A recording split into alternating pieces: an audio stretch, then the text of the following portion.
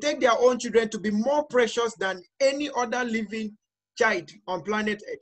If you watch through the social media, you would have seen several assaults and molestations that have been meted out on children, not just children, even adults.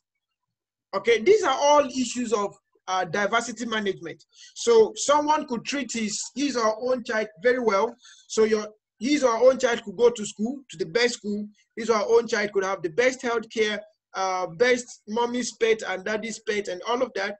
But that maid, that person called maid, be it man or woman, staying with such persons, they treat them as though they are picked up from one trash, and they can beat them. They will even use different hurting objects to redesign the creation in those people, like redesign the creation that God made. Okay, and those are still part of diversity management, right? So it's not just all about the things we talk about in the corporate world. Some people are very much okay. Diversity-wise, they are excellent in diversity management in the corporate place. But in their home, they are not diversity managers. There is a very sharp distinction between their children and those of the maid staying with them. All right? And there was one that happened recently. I don't know whether it was this class I shared it. Oh, I was talking about in executive leadership development. I was talking about ethical leadership, okay? And after I finished speaking, or after I finished that lecture, anytime we do executive leadership is not examination based, it's an achievement based certificate, right? Okay, it's a professional certification based on levels of top management achievement, right? Okay, but I discovered that anytime we take that course, after ethical leadership, you see the number of people will start dropping because it is biting to their body. Like, how do you want me to maintain this kind of ethics? It's not possible. It's not supposed to be so. All fingers are, you start hearing things like all fingers are not equal. Okay. And the likes. All right. So when we talk about diversity management, it shouldn't be a one-sided thing. Like, some people are excellent in the corporate world. In the home, they are not. All right. We should have that all-inclusive mindset. Everyone should be treated fairly. We said is a principle of equal opportunities, right? Diversity is the one of the founding pillars. There is equal opportunities for all. Okay, so we should, if you don't want to keep that maid, or if the person doesn't want to keep the maid, the person can let go. It's not compulsory that you must have a maid. All right. One happened in Port Harcourt earlier this year. Now, this one is not a maid, this is a driver. And it was shared on social media. A driver that had been driving a particular judge. I've forgotten the name of the judge. Now, this judge, according to the lady that was sharing the video, who happens to be the man's wife with a child and the man's mother. All right. Now, the woman that is a judge has 2 hefty children. Okay. And he said, every other day, this woman will keep assaulting this young driver. Is it that she's slapping him, or she's asking the children to beat him and all of that? And that particular day, it was actually a terrible one. That apart from the vocal assault and the slaps from the woman, she had to give her children further instructions to beat this guy. They beat the guy till he turned blue. Okay, and he was bleeding from head to toe. All right. And probably because she felt she was a judge and the husband was a commissioner also in Port Harcourt, she had all the power to deal with people anyhow. That is not diversity. Now, those kind of people, in their career, they are looking so flourishing, but internal behavior is depreciating.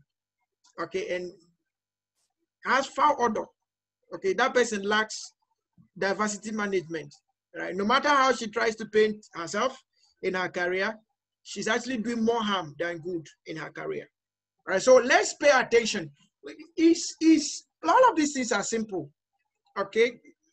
If you hire a staff, you're in Nigeria, you hire the staff from Ghana, or you're a Ghanaian, you hire the staff from Nigeria, there should be no need for creating bias. You hire the person for result. Then when it comes to leadership, you should also give the person equal opportunity. Okay, you hired someone from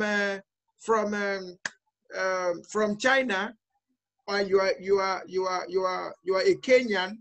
Okay, you should also give equal opportunities. All right, Mr. Andrew was trying to say something, and I think that statement could be one of the things that sparked the question. Now, in one of the companies, I was privileged to be a director. We had this professor. We had the professor there. We had a legal practitioner who has vast experience in the legal world. We had an engineer. We had a doctor in business management, or sorry, business administration. Someone with PhD in business administration. I think we're about 7 of us. Okay, and everyone had their own portfolio. Okay, but to the prof, look at this. He's a prof, right? But he had a personal issue with the person that had a PhD in business administration, not his qualification, but where he's coming from. Okay. On several occasions, he will call me and tell me so many things about those people and say, this person coming to this board, please, you have to be careful. We have to be careful the kind of assignment we give to this person and all of that. Now, that's not part of diversity management. If it is possible, that person should not be part of the board. Or is it that he goes, let the person be, or the person will be, or he stays and the person will go? No, that's not diversity management. Automatically, that person is telling you, the prof is already saying that if he happens to be the CEO or the chairman of this board, that he will make sure that nobody from that tribe will ever emerge as a board chairman till he leaves. If possible, he can put it as a law and get the other people to sign it. But that's not, those kind of things does not make a very good representation to organization. And for organizations that want to be positioned globally, you don't want to be positioned globally.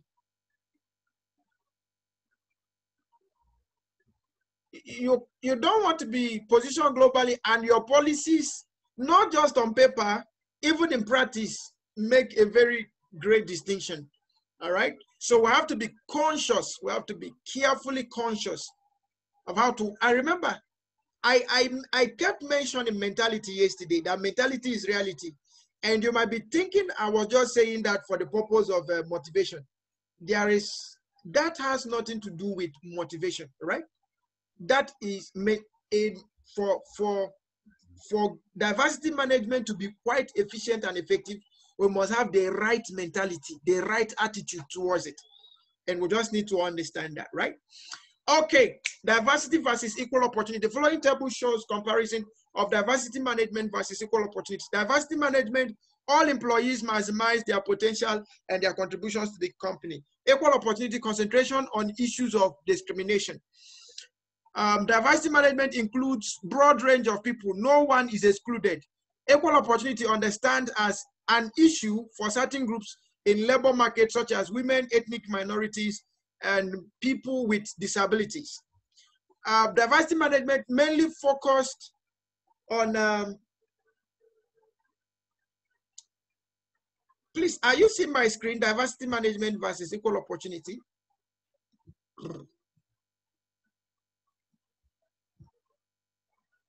Okay, wow.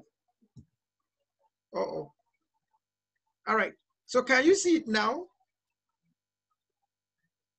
All right, thank you so much. All right. All right. Engineer Sharif, the way you put now showing as though it's cinema. All right, thank you so much. Sorry for that. Overlook. All right, so let me start afresh. Diversity management. In diversity management, all employees maximize their potential and their contribution to the company. On equal opportunity, it concentrates on issues of discrimination. On diversity management, include broad range of people. No one is excluded. On equal opportunity, understands as an issue for certain groups in labor markets such as women, ethnic minorities, and people with disabilities. Diversity management mainly focus on issues of movement within the company, the culture of the organization, and meeting business objectives and goals. Equal opportunity focuses on cultural change and meeting business objectives and goals, is less and premised more on moral and ethical issues. Diversity is on the concern of all the staff in an organization, especially senior managers. Equal opportunity perceives as an issue to do with human resource practitioners. Diversity management does not rely on positive or affirmative actions. Equal opportunities relies on positive actions.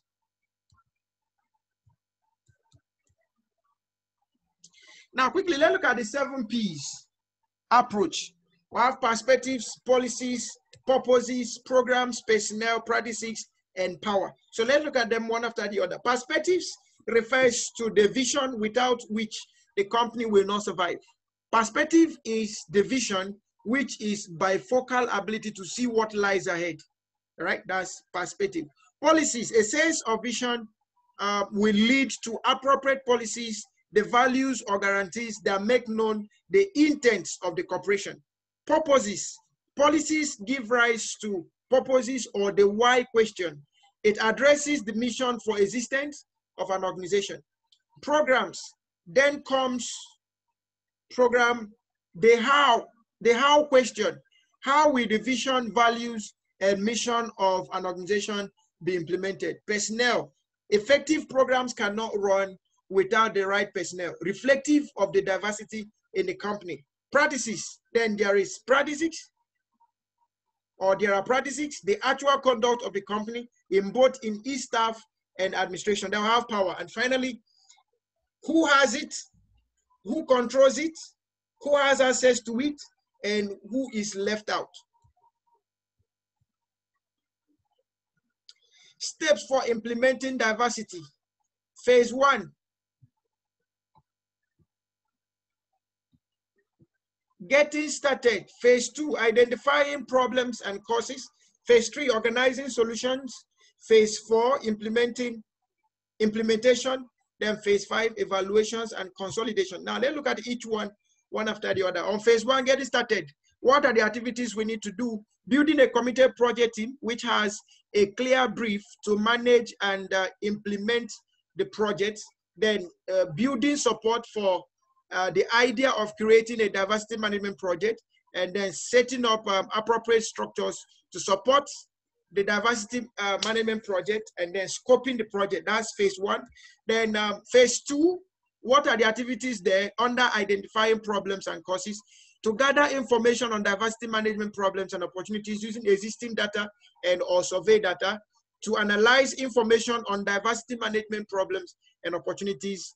To obtain a comprehensive profile of diversity in the workplace, and to report to the project team and to other project stakeholders. Then on phase 3, organizing solutions, the activities there will include to review the problems and opportunities identified in the last phase and prioritize them, to generate a list of solutions and to prioritize the solutions according to agreed criteria, to draw up a detailed plan of diversity management actions, including a schedule of activities which will be implemented in the next phase. Then on phase 4, which is implementation, the activities will include to develop an implementation program for each activity, to implement activities, to monitor and evaluate activities. Then finally, evaluation and consolidation. And the activities there will include to see if the objective of the program, that's general and specific, are met, to assess the effectiveness of the program activities, costs and benefits, to see if the process has worked, to provide feedback to employees, management and project team, to gather information to inform future activities. Okay, we'll quickly watch through this video and then we'll proceed.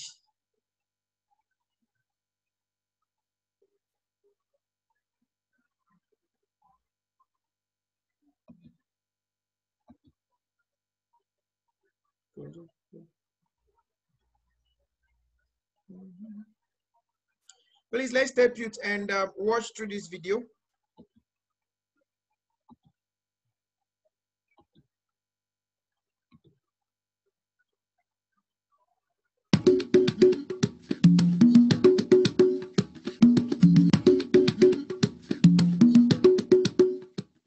Diversity is nowadays actually quickly used as a word. And it's easy to say, oh, we are so diverse in our company and our workforce is coming from all over the world, and men and women and disabled and sexual orientation. Everybody is here. The interesting thing is that diversity management is a different thing than having a diverse workforce, because it's a big question whether my diverse workforce is in different strata of the organization. So, for example, maybe that I have 30 or 40% of women in my workforce, but if these 30 or 40% you find only on the shop floor or also in management position, or let alone you would find them in top management, that makes a big difference. So diversity management is obviously much more. It is a process how I can manage my diversity, one could say, portfolio in the organization. How do I combine the human resources I have in the company in such a way that the company gains an added value out of it, satisfying the environment and also reacting, or not only reacting, but proactively framing the work environment in such a way that I may get the best talents I want for my company for the next decades.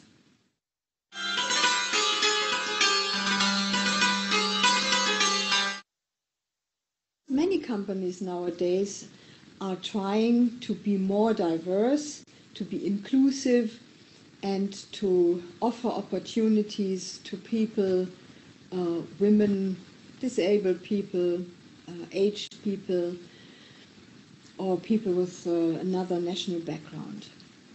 And they are very proud, especially also team leaders are very proud if they succeeded in getting, let's say, one woman or one person from another national background on board of their team. And it is very interesting because research has shown that one team member with a different background does not necessarily, or it is even not very probable, that this one person would make a difference to the team. Why is it so? Because the team which takes on board this outsider, so to speak, doesn't have to change itself. So it would probably more or less nicely invite the new person to join their system and to get used to the existing patterns. Whereas if you hire at the same time 2 or 3 kind of small critical mass, then these newcomers would make a collective impact. They would together encourage each other and make their own statements, and like that the whole system would be forced, more or less, to question their way of working, their way of behavior, or their patterns in a more or less conscious way. And this would never happen if one only takes one person on board. So because of that, it's very often that you find a top management team, let's say 8 men, and then 1 woman is hired, and you tend to forget that there is also a woman on board because she will tend, it's not a must, but she will tend to behave more or less the same way as the men do. And it would be different if there are 2 or 3 women at a time, or 2 or 3 or half of the top management team with a different national background. That changes completely the setup. So here we would definitely encourage a system to courageously take the decision and try out more innovative approaches and hire more newcomers at a time.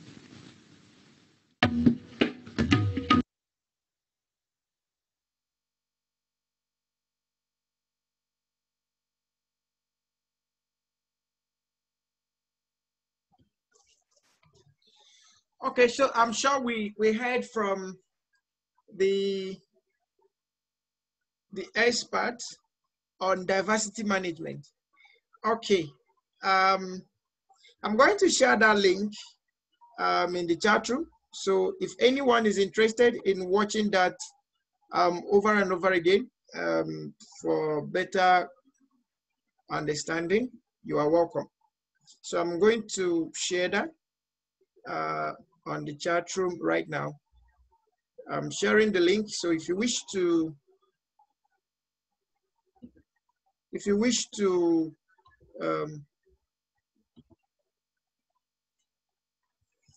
go through it, you're welcome.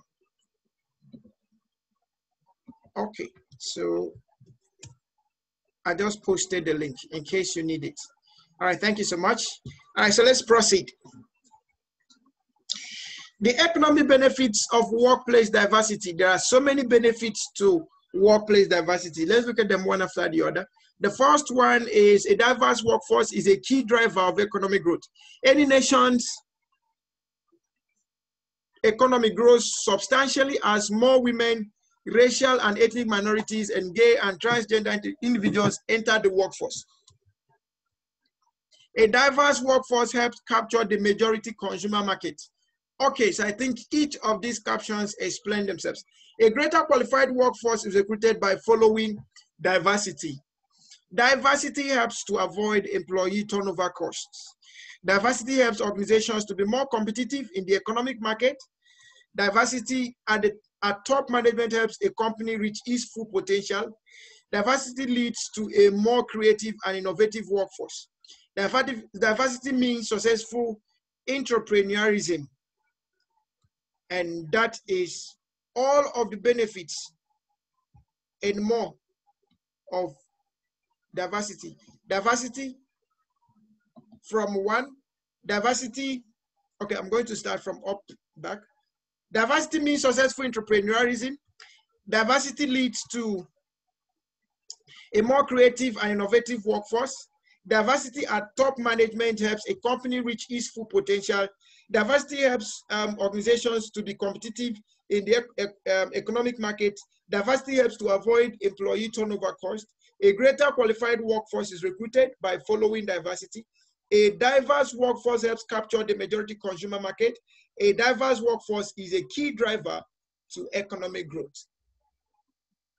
Do you know, classifying on the basis of age, it has been found that there are 4 different generations represented in the US workforce. Each of these 4 generations has their own priorities and values, providing vastly different perspectives in the business world. These 4 generations are: one generation, often called the traditionalists, or the silent generation, was born between 1920s and the 1930s. There will have people born between 1946 and 1964 are known as the baby boomers. And there will have people born in 1970s and 1980s, and they adopt the Gen Xers. There will have people born 86, from after 86 rather, are called the millennials. Then people born in after 86. What of people that are born now? What do we call them? Okay. The challenges to adopting diversity management or diversity. Although the laws mandate equal opportunity, in practice, the hiring of disadvantaged and minority groups is still lagging behind in relative terms when compared with the majority groups. For instance, it is not uncommon for employers to weed out resumes of women and people of color. In many countries, there are still barriers to the hiring of people from certain states, as is seen in news report that emanated in the recent past. These practices are certainly undesirable and cast a cloud about the intentions of employers in embracing diversity at the workplace. Further, given the spate of lawsuits about sexual discrimination and harassment on the basis of ethnicity, it becomes clear that more than laws that deal with these issues, we need a mindset change among the firms, and the practice of diversity is something that has to be encouraged from the top. It's not just mindset change in the corporate world. My own is that mindset change right from the family. Okay, that's very important. So the major challenge about diversity management here is actually a mindset thing. Okay, is basically a mindset thing. Okay, all right. Okay, and then we have the ways to encourage diversity. The ways to encourage diversity. How do we encourage diversity? For me, number one way to encourage diversity is, first of all, change your mind. Okay, change of mind is the first thing. After change of mind, then the second thing for me as a person is to keep changing your mind till it becomes the right mind. And after changing it to becoming the right mind and becoming the most positive mind ever, keep maintaining that positive mind and keep acting according to the dictates of the positive mind. And government will also have their own rule. And this positive mentality is going to be all across, like from global concepts to the traditional family concepts. We also all have to get this diversity all involved, right? If you're going to be a global leader, you must learn how to manage diversity. Wait. Today you could be working with with people from your country or within your continent. But if you're going to be positioned as a global professional leader in your career, you work with people that their colors, some of the colors you've not seen them before, but you still work with them because why? You are a global leader and you have no choice than to work with them. All right, so it is important we start changing our mindset, right? And in most of my classes, I encourage people to go learn languages. Personally, I don't know why linguistic intelligence, I don't know why it's somehow far from me. I've tried my possible best to improve on my linguistic intelligence. I've registered for French, I've registered for Yoruba, I've registered for Hausa, I've registered for which other one? Portuguese language. But the only thing I know in all of this is the greetings. Comment ça va? Comment tout appelez-vous? That's all I know. Don't ask me any question. If it is Hausa, I know Inakwana, Inawuni, Yayagejia. That's all. If it is Yoruba, which one do I know Yoruba? Ekaro, all those Ekale, Ekaro, Ekushe, Eyawo, and all of that. That's all I know. I'm trusting God that my intelligence linguistically will improve, but that's just by the way. But if you can improve on your linguistic abilities, like having to know different languages, not just the traditional local languages within our countries, but to know foreign languages, it gives us better ways to manage diversity. And it also gives us better ways to be positioned as global leaders, right? Okay, so ways to encourage diversity. I've given like two now, right? Say first one is basically around mindset change, and two, learn about different languages, right? If you are good with linguistic abilities, why not? Learn French, learn Dutch, learn Portuguese, learn both UK, US English, all the different versions of English, be learning them. Okay, one day you'll be so shocked that one of those languages could be what will position you where you are or where you want to get to. Among the ways in which employers can encourage diversity is by promoting the concept of blind resumes that do not have the name, gender, or ethnicity of the applicant mentioned. This would ensure that the recruiters screen the resume on the basis of applicant's qualification alone, and other factors are secondary. Number two, another way to ensure diversity is by sensitizing the workforce to gender and ethnic issues, and to ensure that they are more tolerant of people who are unlike them.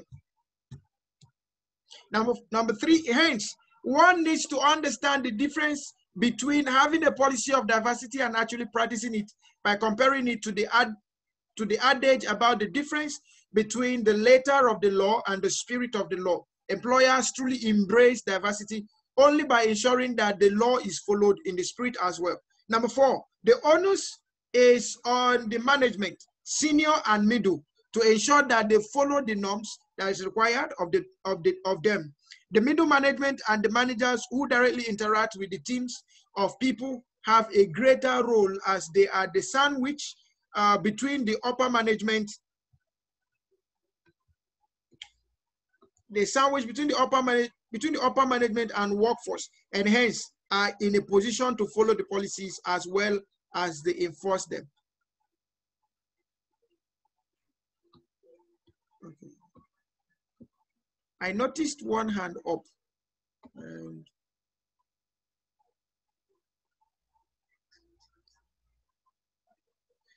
okay, thank you. All these my Yoruba people, I will come and learn from you. Okay, finally, tips for diversity at workplace. Tip one, identify the importance of contributions and the people who contribute. Keep an open mind towards feedback, contributions, ideas, and so on. Give priority to organization's goals above your personal goals. Tip two, promote open and honest discussions of opinions. How do you do that? Identify and acknowledge the diverse manners, capabilities, and motivations. Be aware of the benefits or problems that may arise from the diversity. Have an open discussion and discuss various ideas about how to enhance the benefits and overcome the problems that result from differences. Tip three, accept people with different ideas and approaches. How do you do that? Ask for opinions and ideas from people, everyone, even those whom you do not normally much interact with. Do not exclude people who are known for being difficult or complex. Remember that you can get a real solution when a single idea is fleshed out by many others. Tip number next, support out-of-the-box thinking. How do you do that? Keep an open mind towards differences and view them as chance to improve. Achieve greater flexibility, creativity, and dynamic interactions in your team by having your team comprised of people with a variety of styles, attributes, and motivation. Provide enough time for people to completely express their ideas before questioning the ideas. Demonstrate active listening by maintaining eye contact and nodding. Value differences presented by the resources. This will help strengthen an organization by tapping into the intelligence of its resources. All right, finally, let's look at this case study. Or let's look at these practice questions rather. Andrew Smith is a colored person and has been working in Helium Incorporated for the past 7 years as a programmer. Andrew has noticed that the managers in Helium tend to discriminate against particular racial and ethnic employees and favor employees of their own kind, promoting them and supporting them. What should Helium do to avoid such diversity issues in the workplace? How can the attitude of managers be changed to make them more adept at diversity management? I'm sure we all know the answers. All right. Richard Bronson is the CEO of Globus Incorporated. He has spread the business of his organization across the globe in more than 35 countries. Although Globus has a diverse workforce, Richard feels that Globus has not embraced diversity in the true sense. The senior management is committed towards diversity, but the lower management level and shop floor employees still have to understand the need for diversity and embrace it. What can the senior management do to make every employee more sensitive towards diversity? And how can the Hofstede's model help the employees understand the different cultures of the people they interact with? All right, so all of these have been taken care of in the class. Okay, so this is the summary of all we've been doing since yesterday. And at this juncture, I will say thank you so much. And then, should there be any question? We'll take the questions now. But Oluwaseyi. All right, Mr. Oluwaseyi Peters, good evening, happy Sunday, and welcome to class. Please go ahead and ask your question. Good evening, Mr. Banito. Thank you so much, sir. Thank you for the session. My question is concerning one of the ways by which diversity can be introduced to the organization, and you talked about blind CVs. Yes. So I want to believe that, most especially when we are talking about global organizations now, I don't know, maybe it was in this class or in another class where we had a scenario of an organization that hired someone, and at the end of the day, they realize that person has made a statement that violates women's rights in the past.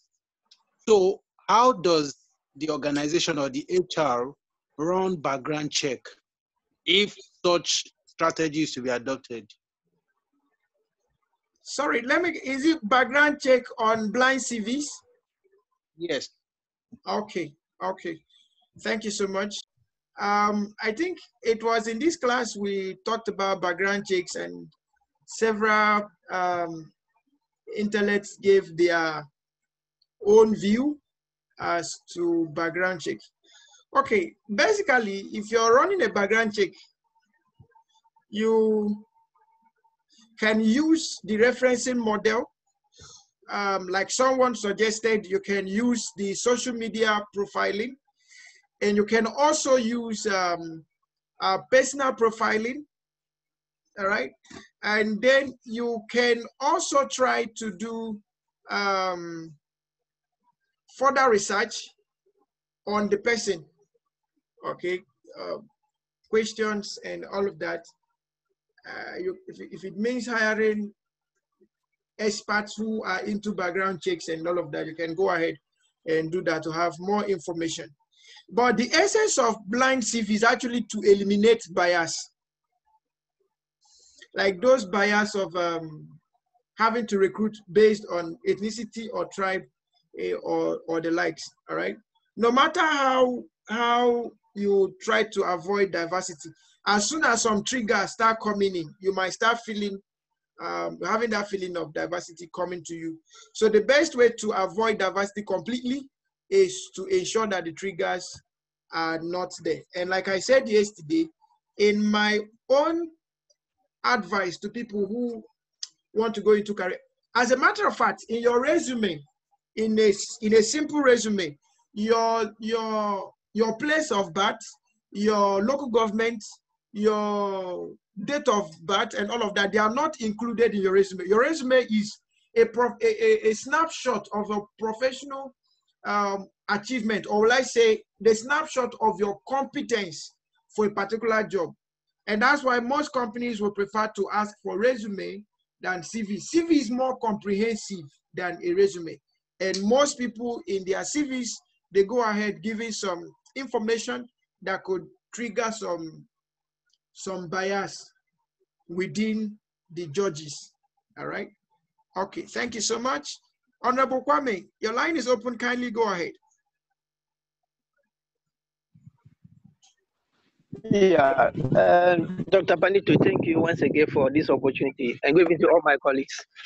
Thank you My so much. problem here is that, we are talking about diversity management in the global world, yes, or in our organizations. Yeah, you are in organization trying to enforce the equal opportunity or make things equal for everyone, but there is always sabotage from maybe the executive or the board members. How do you go about this?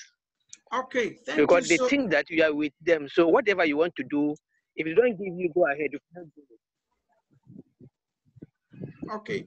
Thank you so much. Sorry, your network is breaking, but I think I got your question. I think it was in level 2, when we're talking about quality work life or work-life balance, as it were, that Dr. Mike Okafor said something, that this thing we are talking about, quality work life, it doesn't just come as from the blues. It actually starts from the recruitment process, right? That also goes back to lay such emphasis on this case also. Now, when we are talking about diversity management, I just gave an example of that, Prof. There are people that in your board, if you notice that these people does not have the right mindset, it's not compulsory to have them there. And you know, we have different levels of recruitment. Recruitment is not just for staff. You have recruitment of top management, middle management, low management, you have staff. So at top management level, most often is by appointment, but those appointments are still recruitment. So check for mindset, very important. Check for people who will agree with you on the policies and practices of diversity management. Now, if it is an organization that that is growing and gradually they are moving global, and all of a sudden they start having issues on diversity, I think they may have to have a global HR consultant to help them in sorting out some issues as this. So they may have to be exposed to executive trainings and the likes before they could start adjusting. All right. Or if the person disturbs you too much, you can post him to another country. Okay. All right. Thank you. All right. Antitrust Link, good evening once again. Hello? Yes, welcome, Hello? ma. Okay, sir. Okay, I want to talk on that diversity management. Okay. From that interview we watched, yes, something I picked was when the woman said that diversity is a process. Yeah, that's right. Yes. So, and what I got from there is that we need to set realistic process. That's right. Yes, and in setting realistic process, make what you want to do known. You know, we always talk, it's theory. We don't want, we are doing diversity management, but in reality, you find out that it is not. That's so right. if you know you want to employ 60 blacks or 60 whites, 60% whites and 40% blacks, let it be known that saying it is 50-50, when we know that naturally it will not happen. And that is why we're having diversity issues in the world. Look at the football team. Look at the football team. Every time we're talking about discrimination against the blacks. It is always good. Let us be realistic. When we set realistic targets, it will help us. Instead of saying, okay, it's 50-50, 50 women, 50 men, it's a lie. We know it's not happening. Even in our university admissions, you want to go to University of Lagos and they tell you catchment area. What is catchment area? It is diversity. So all this is always good to set realistic process. And that was what the woman is actually saying. Than saying, you know, we will do 50-50, we do 50, when we know that in reality, it does not happen. So it will help us in doing our diversity management. Thank you. Thank you so much. I really appreciate that. Catchment area is the area where you catch more fishes. That's catchment area. All right. Auntie Mahesha, good evening and welcome. Please kindly unmute. Let's hear from you. Okay, sir. And now I've been thinking about this diversity and inclusion thing. I don't think it's a HR strategy. To me, it looks more like a business strategy. Okay. Okay. All right. Thank you so much. That's okay. But why that could sound funny? In reality, all HR strategies are to strategically align with business strategies. That if you listen to all of what we did in introduction to HR strategy, we talked about vertical integrations and we talked about horizontal integrations, right? So the vertical integration is where we have the HR strategies aligning with business strategies. That's the vertical integration. And horizontal integration is where HR strategies align with HR strategies. So all HR strategies are supposed to align with business strategies because the whole essence of the HR strategy is to achieve the business goals, right? Okay, so why it sounds as business strategy is important that it remains a business strategy, because that's what it actually is. All right, Honorable Andrew, please kindly unmute and give us a voice. Welcome, sir, once again. I just want to ask, are there organizations in Nigeria where this is actually in practice? I think this is a research work you have to go and do since you're into training. So it will help us get more results faster. Because I have listened to what Madam Truslin said. Yes, and yes. I think in practice, I don't know, because all over the world, whether in Nigeria or in America or anywhere, you still have people with biases. Yeah, yeah. And this thing, they bring it to the workplace. People will say, oh, he's from Nigeria and it's an African organization, but you say because Nigeria, like what one of our brother from Ghana said sometime when GT Bank went to Ghana. To Ghana.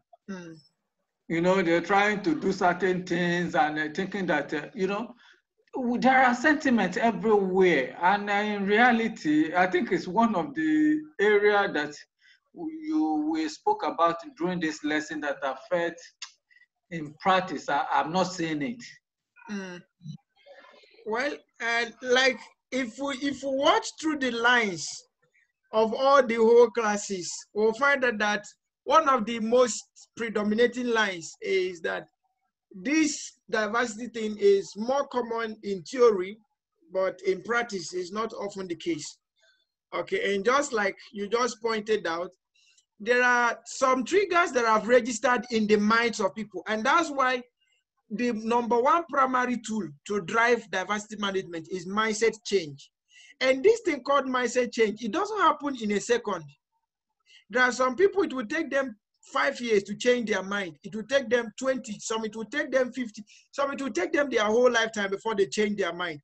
But that whole process begins with a decision to have a mindset change, okay?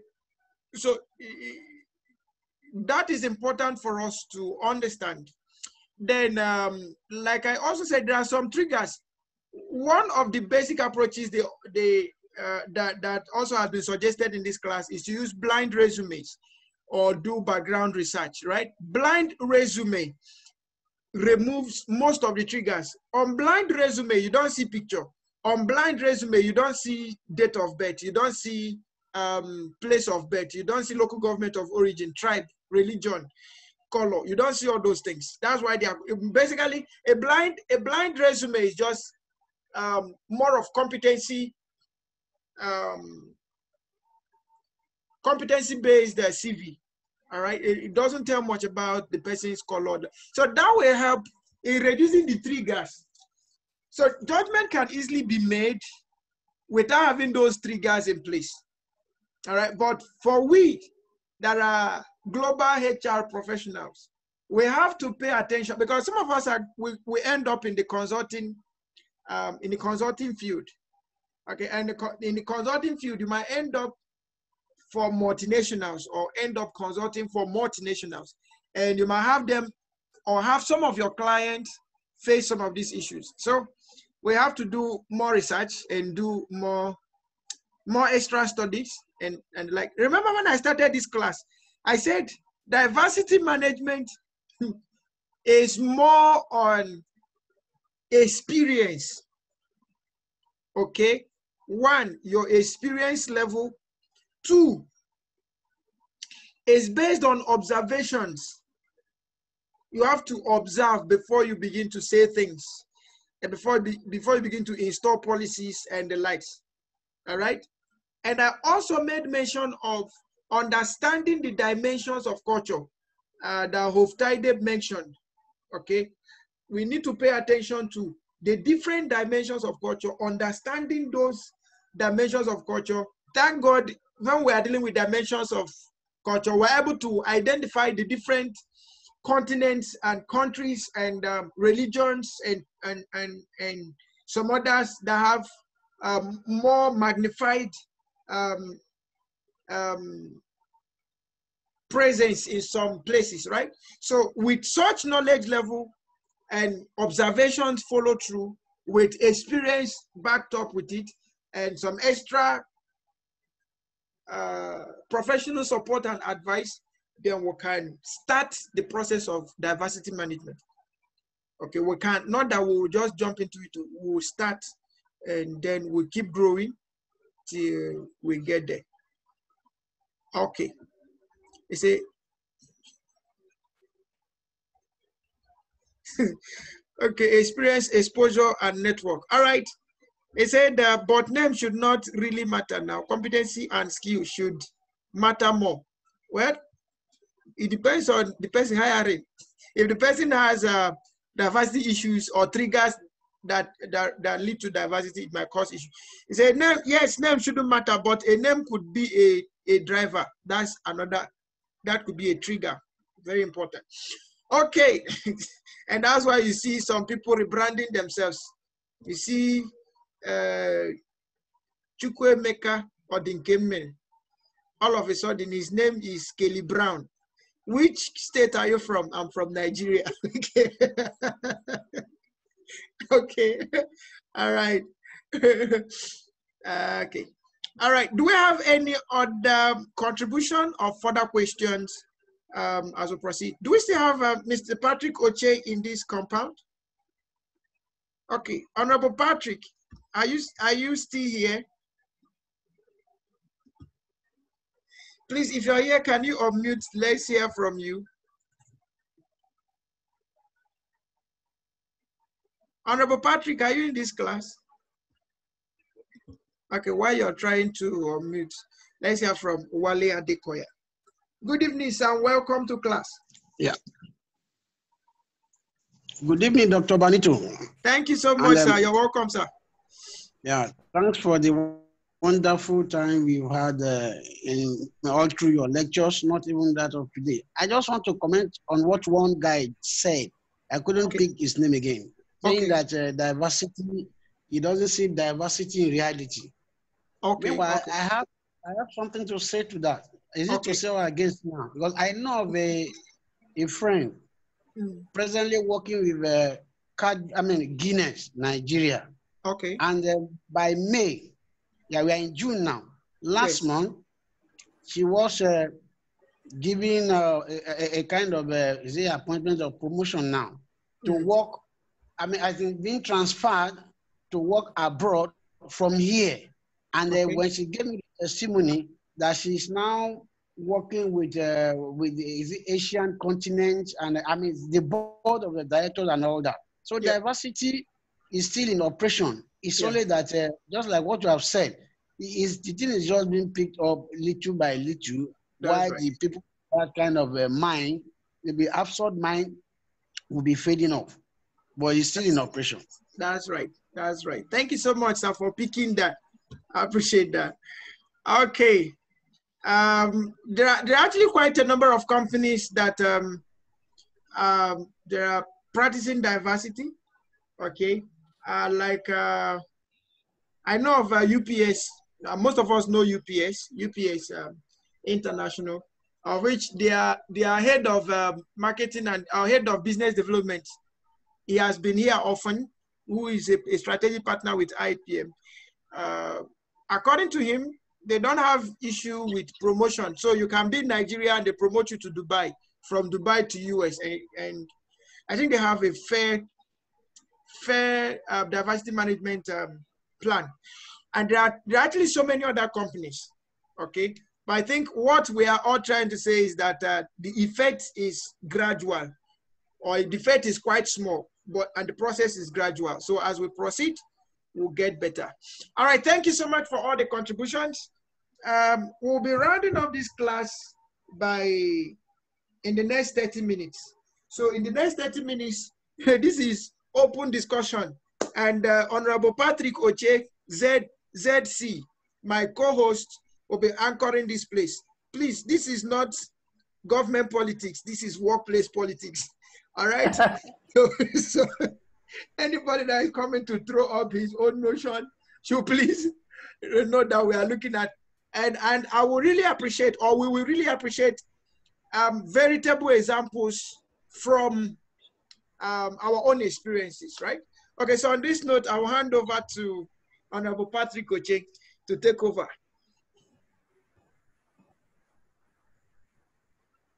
Hello, good evening, sir. Thank you, sir. Good evening and welcome. Thank you so much for this privilege. You are now a co-host, so anybody you want to talk, you open the person to talk. Anybody you don't want to talk, you close the person. You have the power now.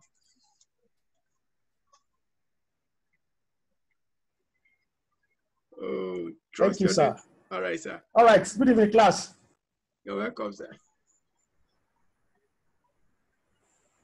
Okay. We are talking on workplace politics. As we all know, the world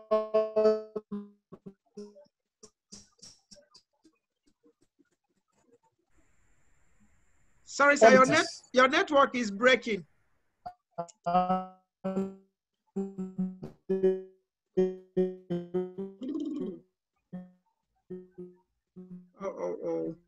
The network is quite breaking.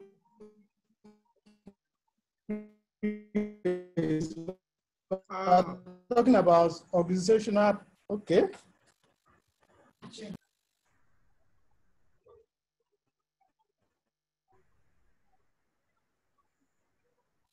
Hello, can you hear me now? Yes, we can hear you. Is it better now? Yes, it's better now. Okay. Okay. The next few minutes, we'll be talking on workplace politics. How politics in the workplace affects performance, how we can use politics in the workplace to achieve results, how we can use politics in workplace to get things done. All right, let's move, sir. Okay, I should move this slide. It's a discussion class, so.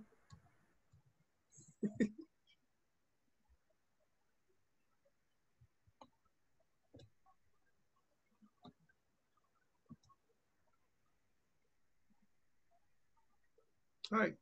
Oh, okay. All right. All right, that's okay.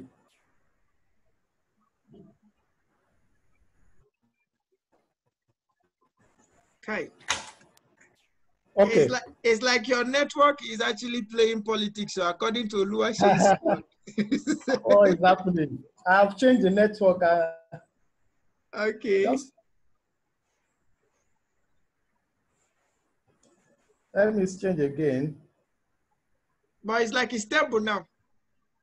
Okay. Yes. All right. The workplace in general, we're talking about how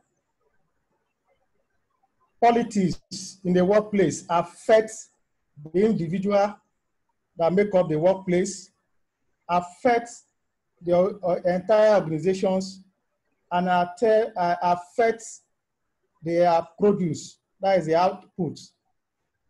Workplace politics is a behavioral framework that people exhibit. And this workplace politics happen in all organizations, whether we know it or not. It happens because there's competition for resources. Different departments, different personnel in getting their job done require some levels of politics, either with the hierarchy, as it were, or the management. But we have different levels of this politics that is heady in an organization, especially in the workplace. We have minimal level, which is, okay, it exists, but it's not a consign. We also have moderate. Moderate level is, okay, there's a balance of things. It exists, there's a consign for it, but it doesn't get out of hand. whereby it will affect the entire organizations. We also have a high level of politics in the workplace, whereby you see different employees having to play out politics. And this policy could be for organizational perspectives or personal perspective, which is internal. So in the high level politics, if it's not managed well, employee could just drill from the entire goals of the organization, because it's actually after his own goals. Maybe it could be for promotion. He's playing out so that he can gain favor to be promoted to a particular position or be awarded some recognitions and all of that. Then we have another level, pathological, which is to the extreme. To the extreme. And we know that anything that we do in the workplace that is to the extreme has its own disadvantage. That means it cannot be managed. When it is to the extreme, it is unhealthy for the organization. Very, very unhealthy for the organization, because the various aspects that make up the organization will be focused on how to get things done for their own advantage. At the end of it, the organizations suffer it the most. And sometimes the environment also suffer from it. We have, and these things are triggered by behavior. These politics are triggered by different behaviors in the workplace.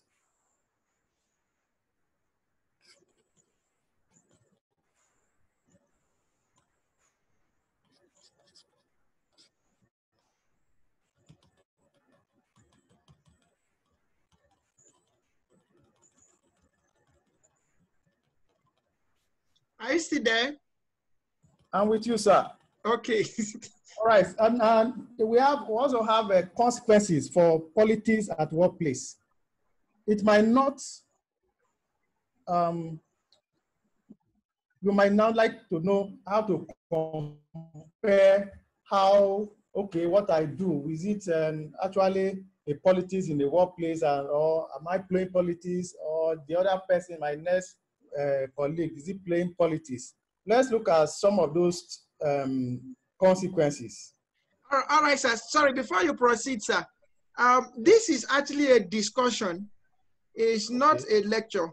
So we are meant to interact. Let's have from people how politics has helped to drive, what is politics in the organizations, how has politics helped, or how has politics brought them back, what kind of politics do they have, and all of that. Let's have from, there is nobody here that have not had political experience in the workplace. Okay, yes, so let's have, and you did not introduce yourself, we don't know you. Okay, my name is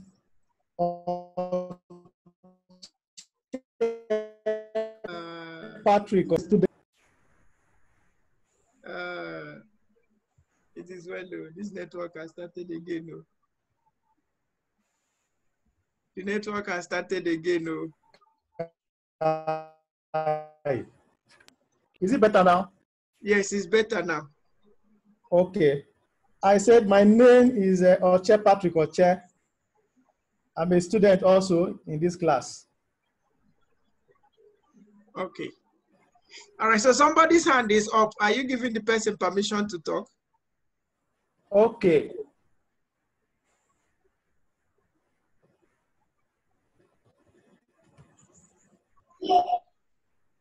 Okay, good evening. I am Michael Iken Nokafo. You're welcome, sir.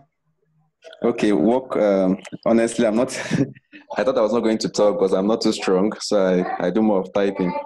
But sorry, the topic in question is one of my best topics. Okay. Because it's one of the ways I've achieved, I've climbed my professional ladder. Wow. Yes, workplace politics, and I always say that workplace politics is not a bad thing. Of course. Workplace politics is the unsaid guideline of your professional life. For instance, if you're employed as a HR, for instance, and they give you your JD, there are some things that is unsaid, that is not said to you, and that will never be said to you till you leave the organization. But those things are expected of you. That is the workplace politics. So workplace politics is you being able to achieve what you want to achieve with little or no stress, or with tact and diplomacy. Let me give an instance. For instance, you want to get a policy in place that will help you. And you've seen that this policy will, maybe there might be resistance. To make sure that there's no resistance, you start talk to the head of compliance, why this policy needs to go, why this policy needs to come in place, talk to finance, talk to the GM, talk to the MD, talk to the CEO and every other person. So that once this document gets to their table, it gets signed. Workplace politics, it's also knowing that there are power that be in a particular place. In as much as I'm not preaching being preferential, but there are people, the way you talk to a GM when a GM comes late is not the way you talk to a supervisor when he comes late. It is workplace politics. So workplace politics, it differs in organization, but in that one needs to be tactical, one needs to be critical thinking, one needs to be diplomatic, and above all, one needs to apply high emotional intelligence in achieving workplace politics. Thank you. Thank you so much. Honorable Patrick, are you still there? Yes, sir. Okay, this is your show. In fact, let me mute myself. I will mute myself. Please, sir, don't go. All right. Thank you. Thank you. That is a great contribution. Thank you, Michael Ikena.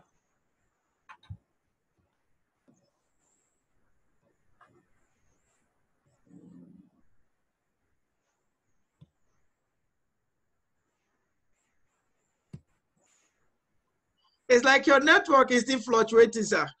Yes, sir. Please, you can help me point the hands up. Okay. Okay, but my own is just to appoint the hand, so your own is to coordinate your class. Thank you. All right. Honorable Kwame, please, your line is open, sir. Kindly unmute and go ahead, sir. Yeah, thank you. Thank you, sir. Yeah, Dr. Manito. Yes. Yeah, I earlier asked a question, but my network frustrated me that I couldn't hear your answer. I no problem. I think that has been listening. Now we are talking about workplace politics. To me, I think that it have a disadvantage and advantage. That's right. The advantage is when you are applying your policies very well to the people that you know can buy your policy and implement it. That will help you. But while you have the other side, the disagreements come in, and then they say that, okay, it is something that we think will be good, but for now, we cannot do it. So in that case, you must know how to play your policies or your politics with the policy that you want to implement. Now, when they come to sharing your point or your policies with the people, sometimes behavioral change also come into play. If you don't ask the people the right question, put the question on the table for them to discuss, and then you tell them why you need this thing to be implemented, why you need this or this will be okay with us, that one will be a different thing altogether. And then the other thing is that maybe you have your people on the other side that, okay, I want my people to support me, so let us do power influence. That one, I don't like that one. If you're playing that politics in that way, it is going to affect you one day.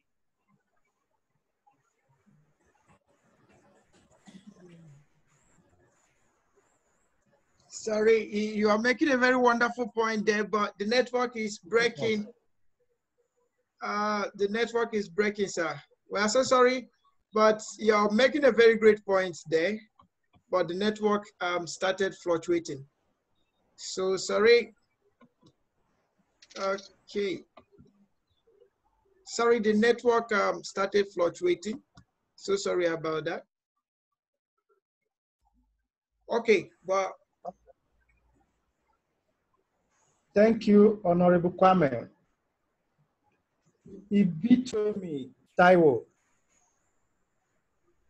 You can unmute yourself.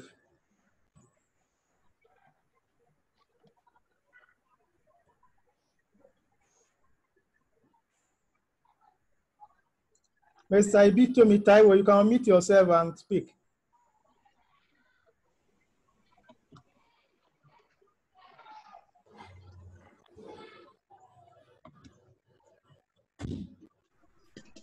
Okay, thank you very much. Can you hear me?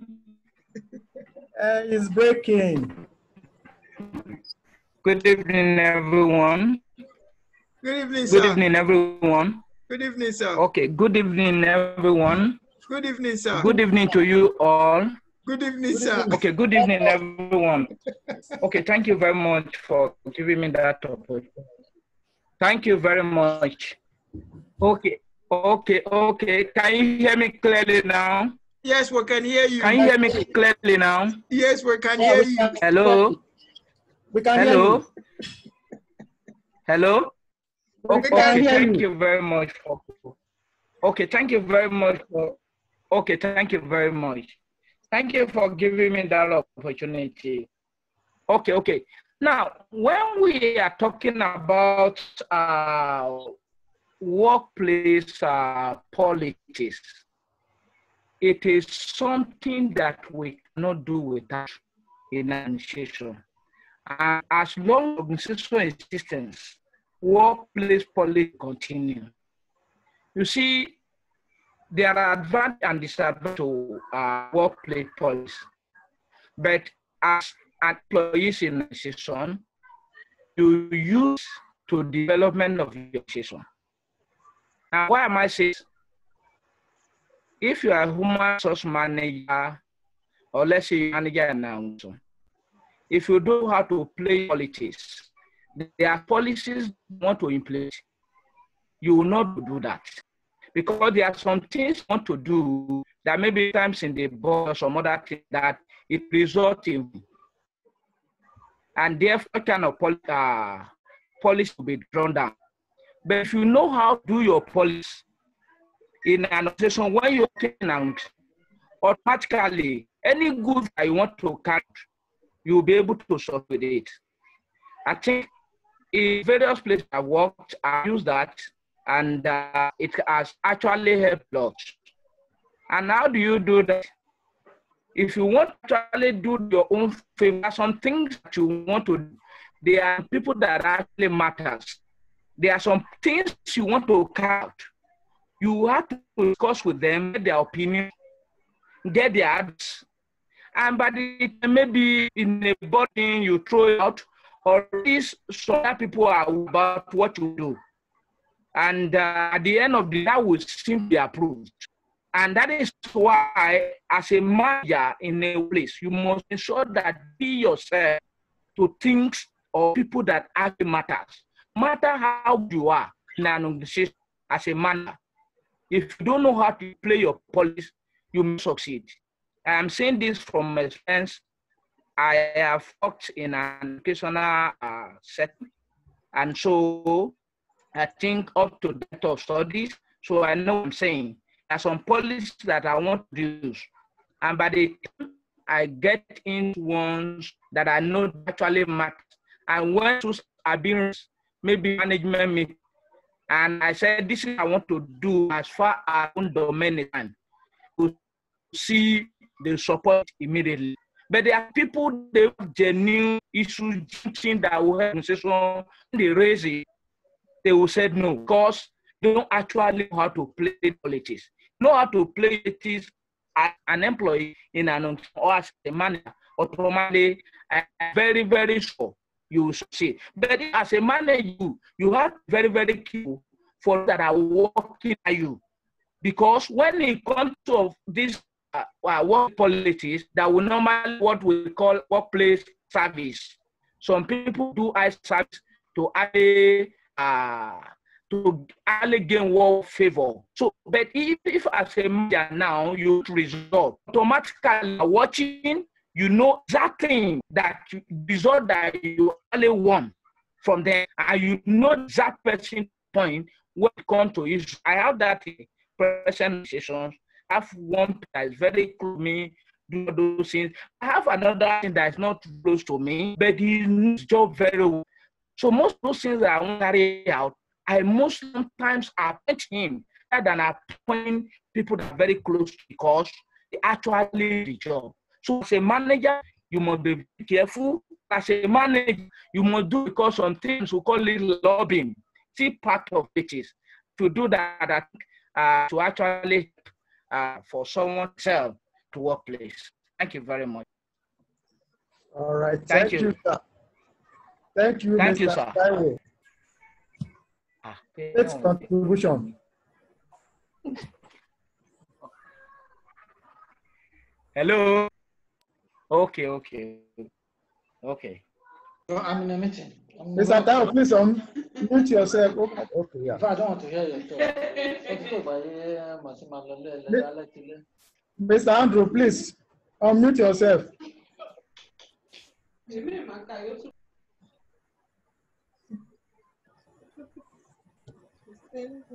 Mr. Andrew, the floor is for you. Okay. Mr. Andrew, it's like you're having family meeting. Good evening, everybody. Sorry for that. I was trying to chase my children away from where I was.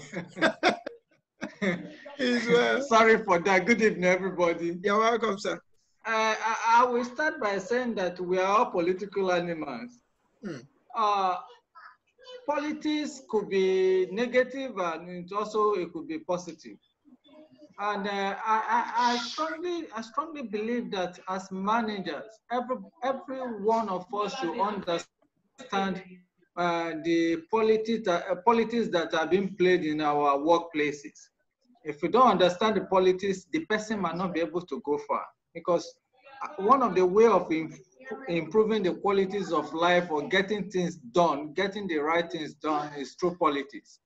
Like someone said during, I think it was SME doctor, when he was saying that that was his own area of interest because it has been, for him, he has benefited from the office politics. Politics, every manager should understand some of the unwritten way of life, unwritten things that you will never see anywhere. And so, for that case, individuals need to be patient when you come into an organization and understand the way of life of the people. You understand unwritten code of conduct. You understand how to bypass individuals in order to get some things done. But when politics become a way of trying to destroy the other persons in order to get to the top, then it is a negative politics. Thank you. Thank you, sir. Great contribution.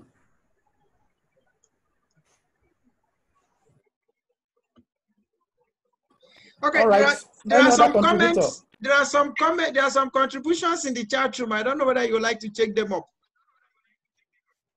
Okay, sir. Should I read for you, or you would like to go through them yourself? Okay. Let me go through it. Okay, sir. Okay, from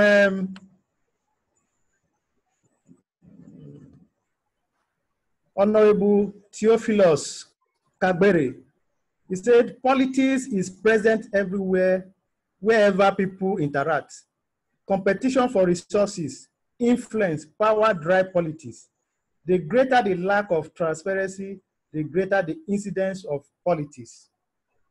Great one. From Piraye.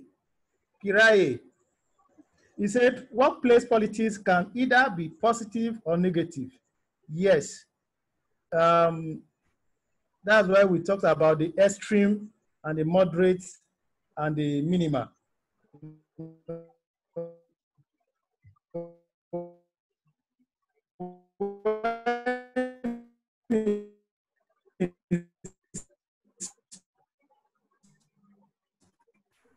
To the extreme, then because you use it, organizations are all goals. And yes, sir.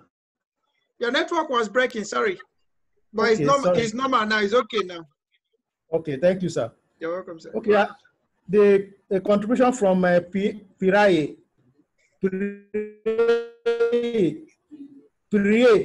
Workplace politics can either be positive or negative.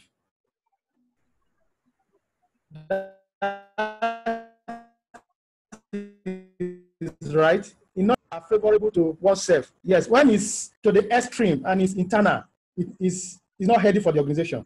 When it's used to achieve the overall goals of the organization, beautiful.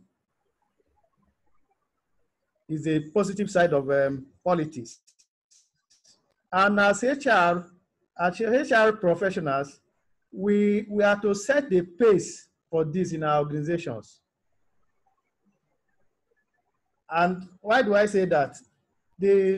From all the classes we have been through, you know, in HR, how we bring different people into organizations, you know, molding people, coaching and training people, you know, all these are done in line with the business goals of the organization. So we have the responsibility of molding these people that are within our workspace to actually play to the overall goals of the organization. And that's why emotional intelligence is very key for all HR professionals. Okay. I think that is all I can see here, sir. Okay. From May Henshaw, they say true. Politics in the workplace is inevitable. I dare say, but how it is played matters. Playing dirty in order to advance at another's detriment is a no-no, sadly. I've been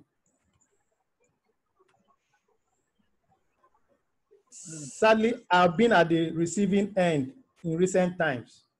Sorry about that. Great contribution.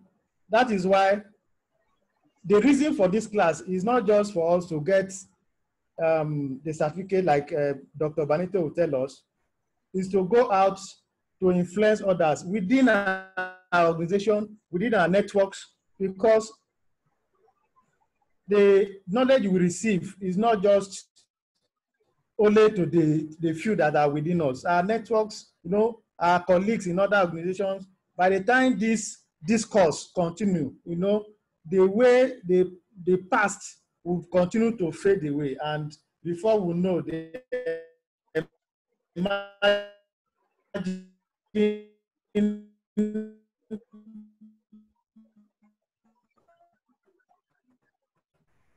okay. Society that we all want to. Any other one, sir? I think there are just some. I'm seeing a question from Truslin. She said, at what point does politics conflict with diversity?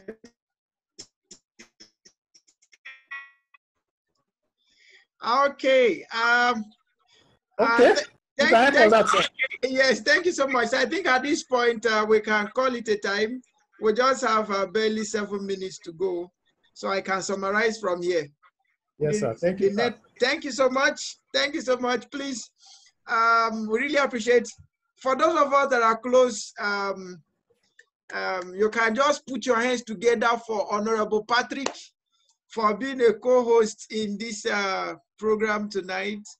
It has been wonderful having you on this program. Okay, everything has been said here has been wonderful. needed us to have an interaction because this is what we face every day. There is an omission I saw here. I would like to read it from Honorable Theophilus Kagore. He said, workplace politics is an unavoidable nuisance. It is a reality to come to terms with. There are people who exert, please, this is the place I want us to take cognizance of. He said, there are people who exert influence in an organization beyond their functional areas. One must recognize them. They are critical in the effectiveness or ineffectiveness and can be of disruptive influence. All right. Mr. Kwame also was trying to mention something like this before his network went off. All right, so politics can be good, politics can be bad. And just like a native statement that Mr. Andrew made, he said human beings are products, or we are by nature political beings. For the fact that we are social, I think there is also a place that Mr. Kagore made a statement that wherever there is interaction, wherever people have to meet, there is always a politics. Yeah, by default, we are products of, or we are by nature political beings, right? Okay, so we can play politics for the good of the organization, and where, according to Mr. Patrick or Honorable Patrick, where we have extreme negative politics, it can actually affect the organization. And there is something that was made mention here. Dr. Mike Okafor mentioned it, and Priye mentioned it also, talking about emotional intelligence as an enabler for politics. And Priye added performance as part of the enablers for politics. All right. Now, if you ever hear me talk about executive leadership all the time, telling us, okay, there is need to build on executive leadership and all of that has to do with how to understand workplace politics and how to manage workplace politics. And we can use workplace politics for good. If it is not well managed, it can destroy a whole organization. All right, so to avoid stories that touch the heart, please, politics is not evil, only if we don't make it evil, or it's not bad only if we don't make it bad. Politics is what will make at it. Politics is like an empty computer. The way you install it matters. Okay, if you install virus to the computer, it will play the politics of virus. If you install good software into the computer, it will give you what you want. So the best bet is politics originate from culture. Whatever the organizational culture, whatever the organizational behavior is saying, that's where the politics will originate from. All right. So let's understand that, and let's pay attention to how to effectively use good political strategies. I love the intro that Dr. Ken actually brought in. That illustration is actually excellent. And that's where Honorable Patrick talked about internal politics. Politics are the unsaid things within the organization that is yet unsaid, but we are expected to know them. All right. That's on the positive side, and also have the negative side. All right. And more importantly, let's understand the tools that can help us play a better politics, like good politics instead of negative one. Emotional intelligence, executive leadership skills, or generally leadership skills, then focus on performance, all right, rather than giving excuses, and good observation. What are you observing? Where does power lie? Who are those influencers within the organization? You need to observe and identify them, and then make very good evaluation on how politics is appreciated in the organization. All right. So all of these are the things we are supposed to treat in this class. So tomorrow morning, we'll just rush through them. Remember, our class tomorrow morning is 5:30 a.m. and Tuesday 5:30 a.m. on Wednesday 5:30 till Friday 5:30. All right. And I trust that by Friday we should be done and dusted with. So what we'll do is that we'll take 20 minutes for discussion, general discussion. So whoever that is anchoring that topic will anchor it. Then we'll take 35 minutes to just flash through the remaining programs, and then we can do a read up on our own. But at this juncture, I just have 2 minutes to go. And if there's any question, please, we can ask the questions now. Examination is starting July 4th. Okay, examination is starting July 4th. So please, let's endeavor to make sure we pay attention to reviewing our manuals. And then let's try to use our teams. I discovered that from group 13 down, group 13 to 15 or so, like they dissolve themselves. Okay, so we have left them as they are. So if you're in group 10, group 13, 14, 15, 16, like they dissolved themselves. They had political meeting and they dissolved themselves. Okay. All right. So if there's any question, we'll take those questions now. Honorable Patrick, your hand is up. All right. SME doctor actually sent a message to you on your WhatsApp. Maybe you may have to check it. I think you sent a message to me. Just check your WhatsApp. You may have to see the link to the manuals. Thank you so much. And please, if you've not received manual, you can just be raising your hand now, or just be commenting here so that we'll just send you the link you download. All right.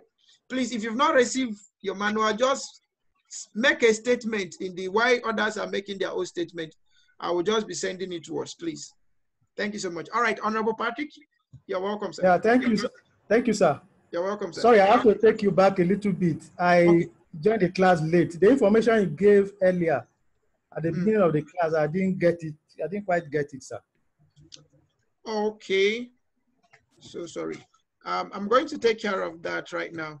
Just give me like a second. Let me type this link. All right. Thank you, sir. Okay. Thank you, sir. All right. Thank you so much. We're trying to I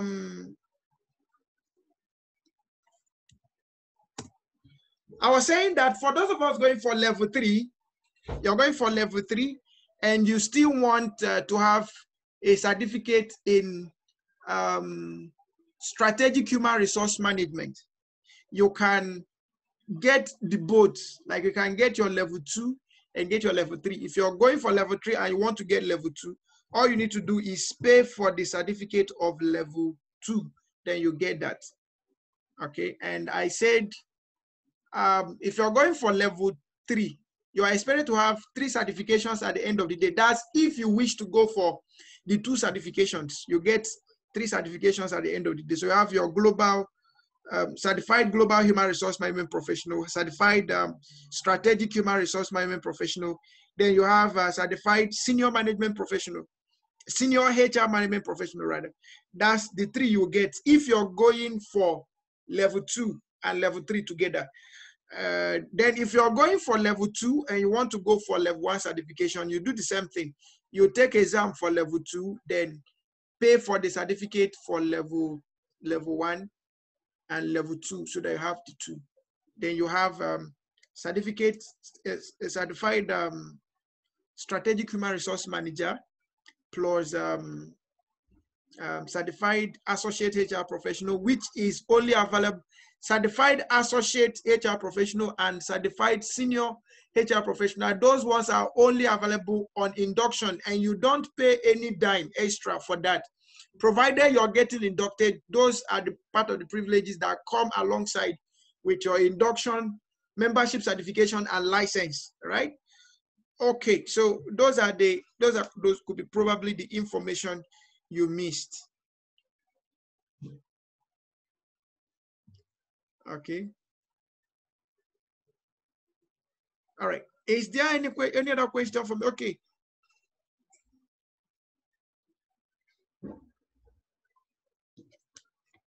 I'm seeing a question. I noticed that there is no independent topic on legal aspects on HRM.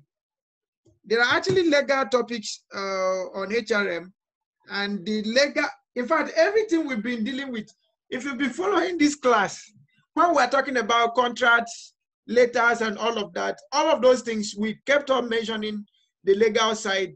They need to have a legal practitioner within your HR domain. That's when we're talking about contracts. And in this case, contract I'm talking about is the recruitment and all of that. And then managing exits, managing, in fact, generally managing industrial relations, you need legal practitioners. Okay, so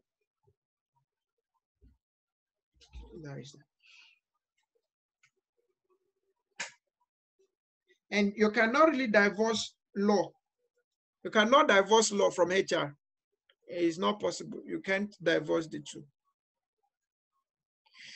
Okay, is there any other issue of concern? I said I didn't get management. I didn't get diversity management. I will find out from that link why there is no diversity management. Okay, the WhatsApp group is open. So in case you might not be able to make your request here, you can make your request in the WhatsApp group. Okay. That's request for manual. All attendance has to be signed here. If you miss attendance here, we don't send attendance to the WhatsApp group, please.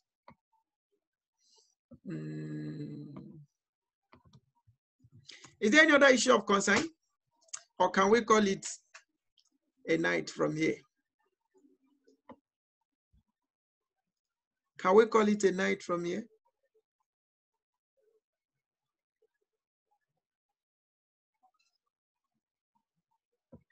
All right, so tomorrow morning, 5:30, and God will bless you. For now, I've taken extra 5 minutes of our time. Thank you and God bless you. Enjoy a wonderful week. See you tomorrow morning.